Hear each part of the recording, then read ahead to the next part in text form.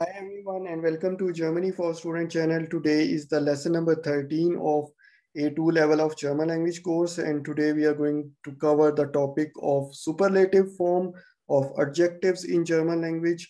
So let's start the lesson. First we will go through some of the rules that we have to follow in order to make the superlative form of adjective. So if we have an adjective klein, which means small, in order to make the comparative form of this adjective, we have to add AR at the end of basic form of adjective, so it becomes smaller. This we have already covered in lesson number 12.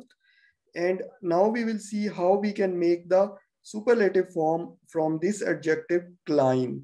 So what we have to do is we have to add at the start of adjective, and then we have to add sten at the end of adjective. So it will become kleinsten. And when we can use this kleinsten or the superlative form of adjectives, if we compare multiple things and one of the thing is the smallest one, then we will use superlative form, which is kleinsten. Next adjective is schnell, which means fast. If we compare the speed of two things and one of them is faster than the other, then we will use comparative form of schnell, and comparative form of schnell is schneller. And if we compare the speed of multiple vehicles and one of them is fastest, then we will use am schnellsten. Schön, which means beautiful. If we compare the beauty of two things and one of them is more beautiful, then we will use comparative form, which is schöner. And if we compare the beauty of multiple things and one of them is the most beautiful, then we will use superlative form, which is am schönsten. So we are following the same rule. We are adding in front of the adjective and we are adding sten at the end of basic form of adjective. Sauber, which means clean. If we compare two things and one of them is cleaner than the other, then we will use comparative form, which is sauberer. And if we compare the cleanliness of multiple things and one of them is the cleanest, then we will use superlative form, which is am saubersten. Hell, which means bright. If we compare the brightness of two things, then we will use comparative form, which is heller. And if we compare the brightness of multiple things and one of them is the brightest, we will use superlative form in German language, which is am hellsten. Niedrig, low. Niedriger, lower. Am niedrigsten, lowest. Billig, cheap. If we compare two things and one of them is cheaper than the other one, then we will use comparative form, and comparative form of billig is billiger. If we compare the price of multiple things and one of them is the cheapest one, then we will use superlative form, which is am billigsten. Einfach, simple, easy. Einfacher, simpler. Am einfachsten, simplest. So this is one way of making adjectives superlative form. Let's have a look at another type of adjectives and see how we can make the superlative form of this type of adjectives. So if we have simple a, o, and u in German language, in the basic forms of adjective, in order to make the comparative form that we have already discussed, what we have to do is to add an er at the end, and we have to replace a with a. So it becomes ärmer, and superlative form can be made by adding at the start and then stan that we have to add at the end of the basic form, and we have to replace a with a. Jung, which means young. If one is younger than the other, then we will use comparative form, which is jünger. And am jüngsten. So here we have again followed the same rule. We have used we have added stan at the end of the adjective, basic form, and we have replaced u with the u umlaut. Alt, old, alter, older, ältesten, oldest. Long, which means long. If we compare the length of two things and one of them is longer than the other, we will use comparative form, and the comparative form of long is länger. So we have replaced a with a, and we have added an er at the end of basic form. If we compare the length of multiple things and one of them is the longest one, then we will use superlative form, and superlative form is längsten. Warm, wärmer, wärmsten. Kurs, kürzer, kürsten. Kalt, cold, kälter, kältesten. Schwach, weak, schwächer, weaker, schwächsten. Groß, big, grosser, bigger, größten, biggest. Now let's have a look at the irregular adjectives and see how we can make the superlative form of irregular adjectives. Gut is the irregular adjective, which means good.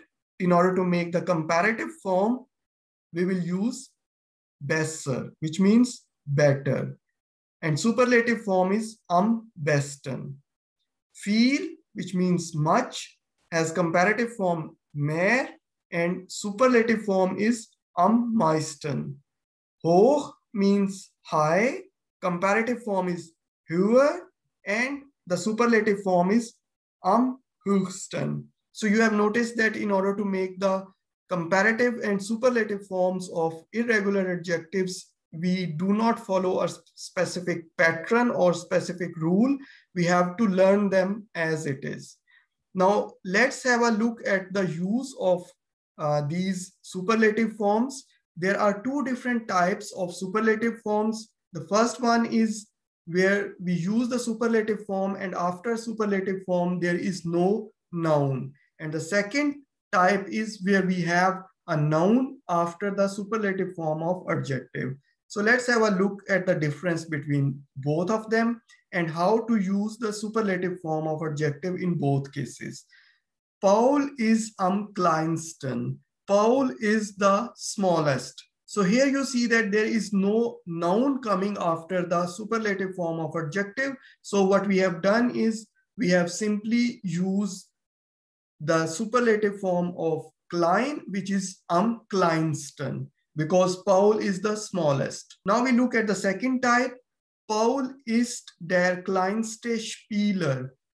Paul is the smallest player. Spieler means player, and now we have a noun, Spieler, coming after the superlative form of adjective. So in this case, we cannot say Paul ist kleinsten Spieler.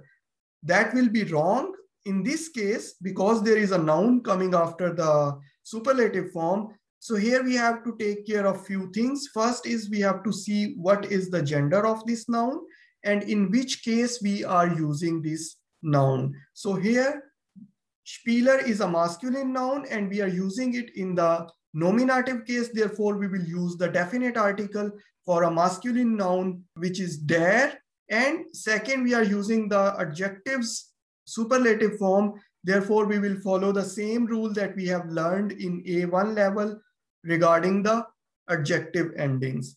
And the adjective ending rule says that we have to add an A at the end of the adjectives. So here we have used der kleinste Spieler. Ist am intelligensten. He is the most intelligent one. Now in this sentence, again, there is no noun after the superlative form. So we have used the superlative form as we have learned earlier. Next example is of type where we have a noun coming after the adjectives superlative form. Ist der intelligentste Student.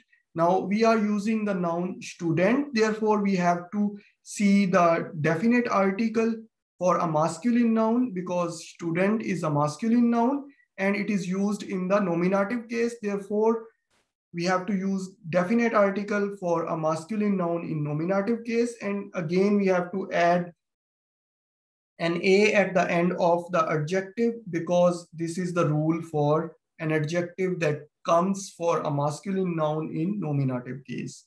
Diese Jacke ist am teuersten. This jacket is the most expensive. Sie will die teuerste Jacke kaufen. She wants to buy the most expensive jacket. Now this sentence uses a modal verb wollen, and whenever we use modal verb, we know that we have to place modal verb at the second position and we have to conjugate it according to the subject of sentence. So wollen is placed at a second position, and if we conjugate it with respect to sie, it becomes will. And whenever we use modal verb, the main verb comes at the last position and it remains in the infinitive form. So kaufen is placed at the last position and is used as infinitive form. Next, we see that Jacke is a feminine noun and it is in the accusative case in this sentence because we are performing some action on this object, which is Jacke. And for feminine noun in accusative case, the definite article is die, and we add an A at the end of the adjective in accusative case for a feminine noun. Sein Haus ist am größten. His house is the biggest. Again, in this sentence, there is no noun after adjective, so we use am größten. Hat das größte Haus gekauft. He has bought the biggest house.